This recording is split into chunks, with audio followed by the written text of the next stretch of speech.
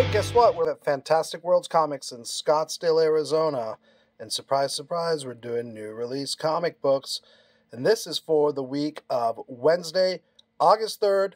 Check out the previous video yesterday, which was DC only. This video is going to be Marvel and all the other publishers, including this crazy cat. So let's get started. First off, we have Marvel. And let me get the lighting right here. All right. Peach Momoko's Demon Wars #1. There we go. Iron Samurai. Then we have an Alex Maleev cover, some beautiful artwork, and another Peach Momoko variant. If you've been following the Momoko series, setting X-Men stories set in feudal Japan, this, I think, is the big finale, Demon Wars. Up next, a big anticipated #1 from Marvel, and that is Edge of Spider-Verse #1. Inside, see, Spider-Man Noir, Aranya, Spider-Laird, Spider-Rex. Ooh, that should be interesting. All right, let's try it with the light off, maybe some less glare. We got a Scotty Young variant for Edge of Spider-Verse #1. We have the Ron Lim connecting variant, and there he is, Spider-Rex. So this is something speculators might be jumping on, that cover. We have a blank, perfect for sketches and autographs and remarks. And we have an retailer's incentive variant with the Aranya design on it. So there you go, Edge of Spider-Verse #1. Then we move on to Ghost Rider #5 by Benjamin Percy. There she is, cover A. And of course there's a variant. And of course it's going to be cool because it's Ghost Rider. And there she is. Up next, and this is part of, so it's Immortal X-Men #5, but more importantly, it's part of the Judgment Day event, Avengers X-Men Eternals. So here is the cover A to that, and that has an Emma Frost variant. So there we go, Immortal X-Men #5. Then we have Iron Man #22.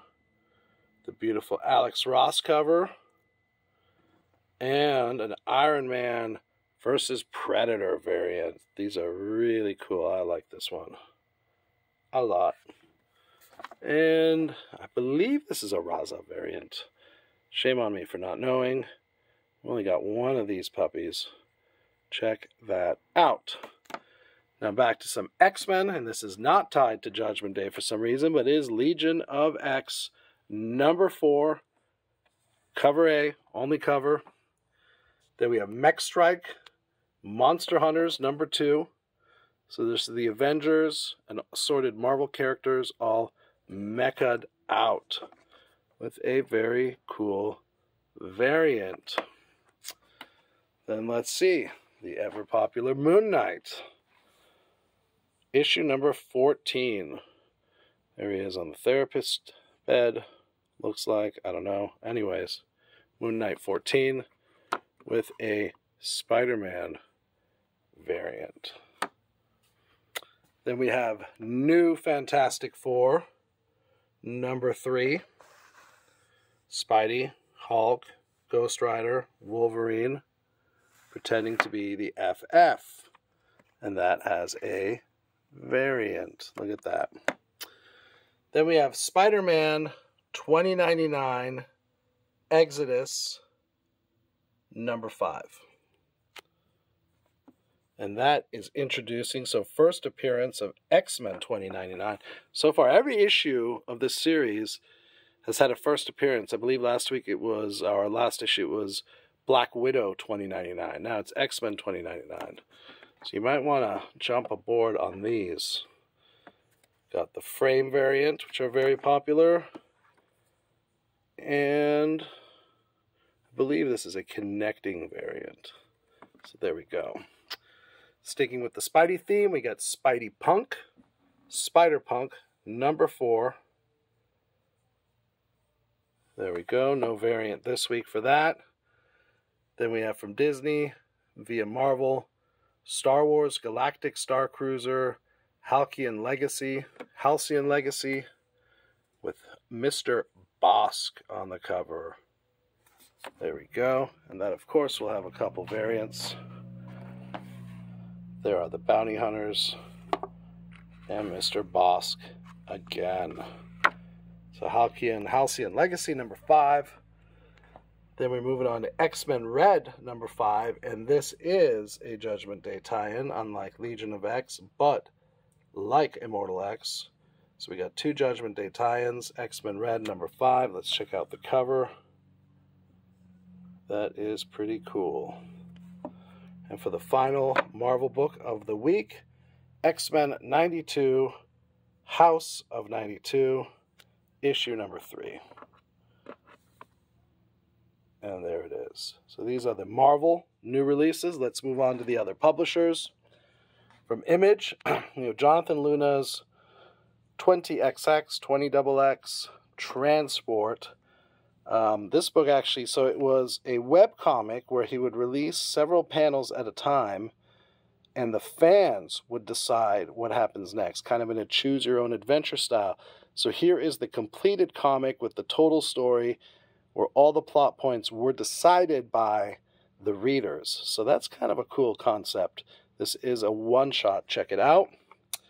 From American Mythology Monsters, or American Mythology, sorry, publishers, we have Monsters, number 1. I think it's Monsters Volume 3, number 1. But it is, we only have one of these, and we got a racy cover, so whoop, quick flash. That one's pretty cool. Then we have Ant, number 4, Enter the Dragon. So a Savage Dragon crossover, obviously, as only Image can do.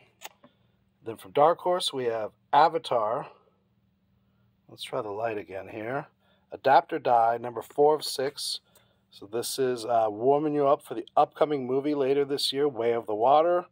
Adapt or Die, number 4, there it is.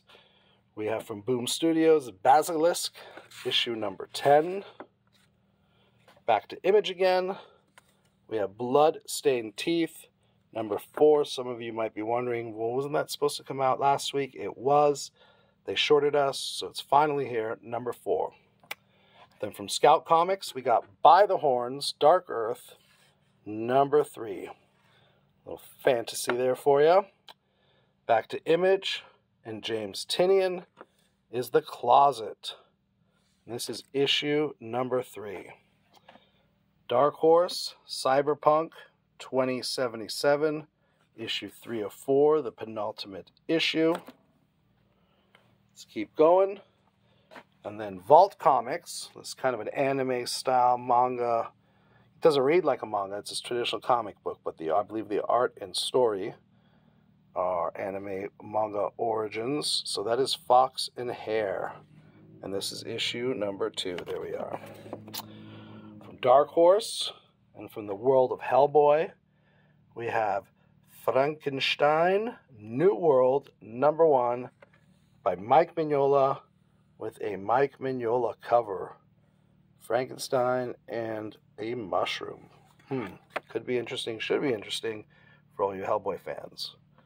From IDW, G.I. Joe, by the legendary Larry Hama. That man just cannot stop.